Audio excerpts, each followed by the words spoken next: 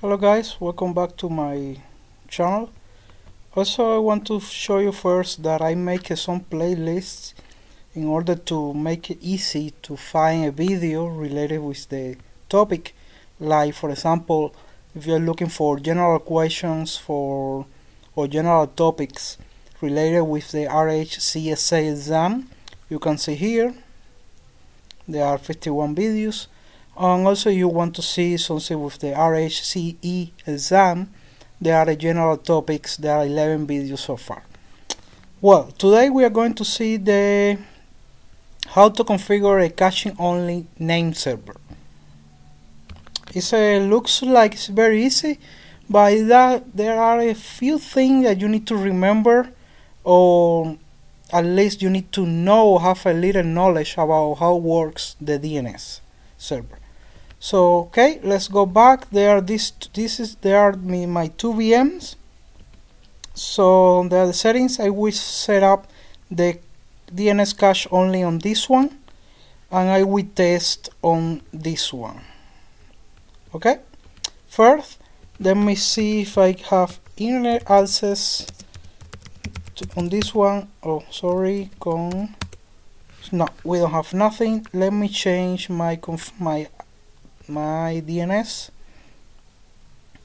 I will say, like, let me point to my gateway. Okay, apply, off, on,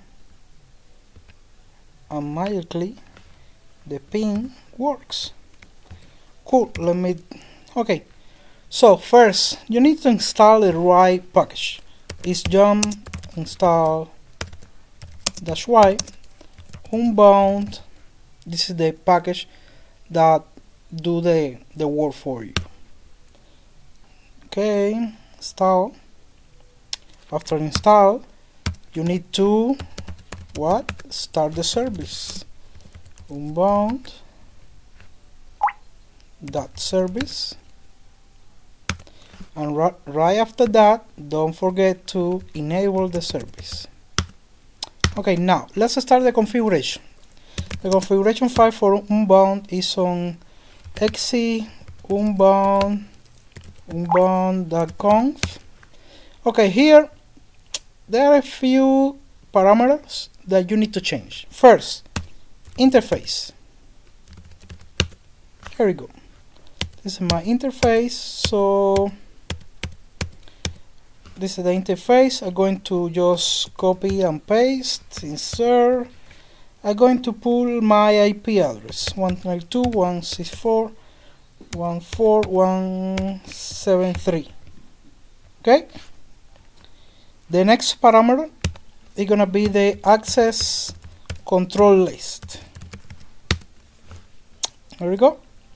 I'm going to copy. Oh, too many. Okay. I'm gonna say here I'm gonna specify my whole network 192.168.4.0/24. There you go. The next one gonna be the domain insecure.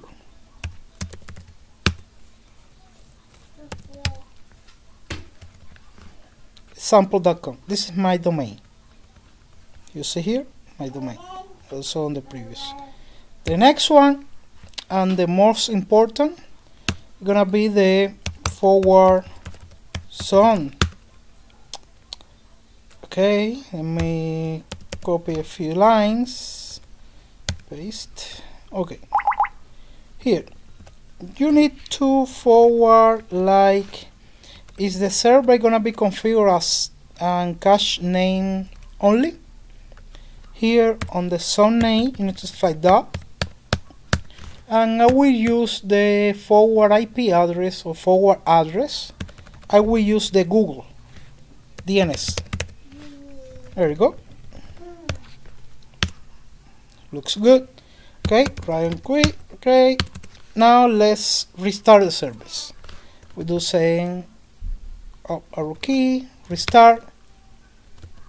I will check the status the servers. Okay, oh, let me increase. There we go. Let me start again. Looks good. Also, there are a few commands that you can check with unbound control status. You can see the status of the. Let's run it again. See, and also you can check the dump underscore or dump underscore cache. It's empty, the cache. So now let's open the firewall for this service. Don't forget about that. We say a permanent add service DNS. Now I'm going to reload the configuration for the firewall, and also when I check with next tab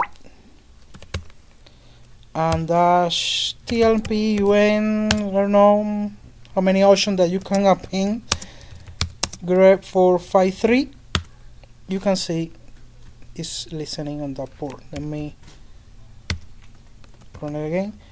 If the people prefer use the new utility, good to go. SS. Pretty much you do the same thing as netstat. So okay, let me increase this a little bit more, and we check the cache is empty. Okay, now go back to so also let me, if I go here, I'm gonna do like google.com. I have internet access on this. Oh, really? Oh, com, not com L. Google.com. There we go. We have a Google, we have a Red Hat access. So okay, this is for just good to know. Okay, now let's go back to the client. Oh, sorry. Go back to the client. I will say if I can ping Google. I can't because I have my DNS set to my lab IPA.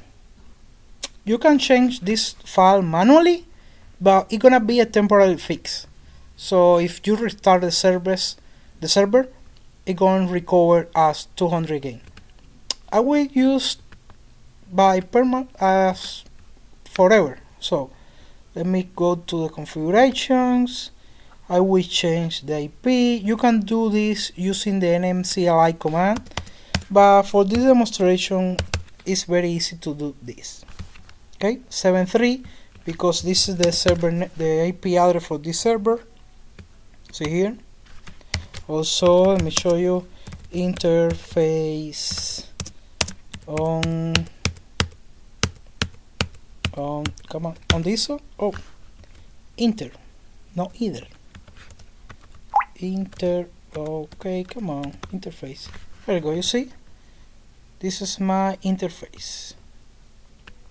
So 1, 2, 3, apply, turn off, on. There you go. If I check my resolve conf, it's set like this. So how to test? Dig, for dig no. I'm gonna do dig at redhat.com. Ooh la la, look at that. I have an IP address. Also you can check the Sanders website. I love that website. He's doing a few meetings this week, so go to meeting and say live meeting. It's a redhat.com. I have the resolution. Also you can check the I don't know, Facebook, why not? I have this resolution for Facebook. Also now when I go back, if you try to load a page before was empty, you try to load something like this, or if you go to youtube.com/c/Fidel and Dominguez-Valero. This is my channel, if you know. See my channel, playlist, remember?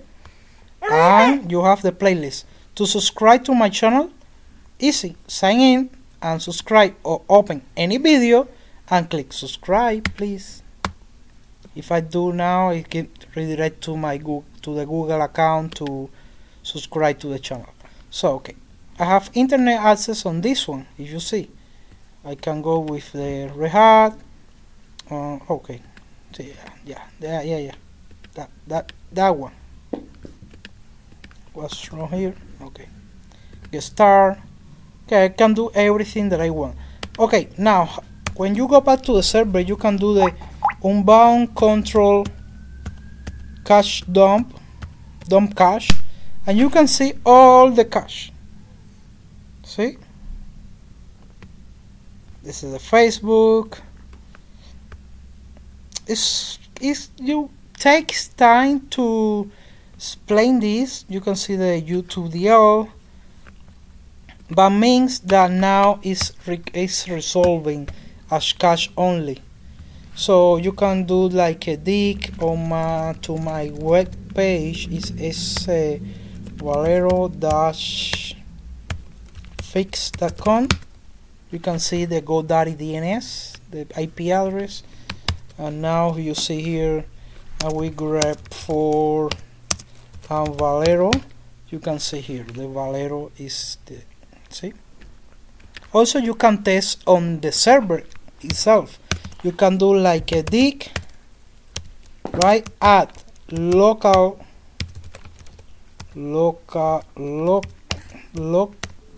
host, and you can see like a Valero.fix.com. It takes time, I think, or even don't resolve. Yeah, I expect that, because it's not configured very well. But now you can see, if I use the IP address, you see the resolution. If I do the same over here of Valero Fix, you can see the same IP address. Okay, it's very easy. This is how to configure a cache, a DNS cache only. So let's recap. You need to install. Okay, you need to you need to start the unbound command. You need to start the service, enable the service, edit the configuration files I will show. Don't forget to restart, and don't forget to enable or to open the firewall with that. And after do that, you need to reload the, after open the DNS, you need to reload. As you can see, the list dash all, here we go, the DNS. Okay, I will do another test.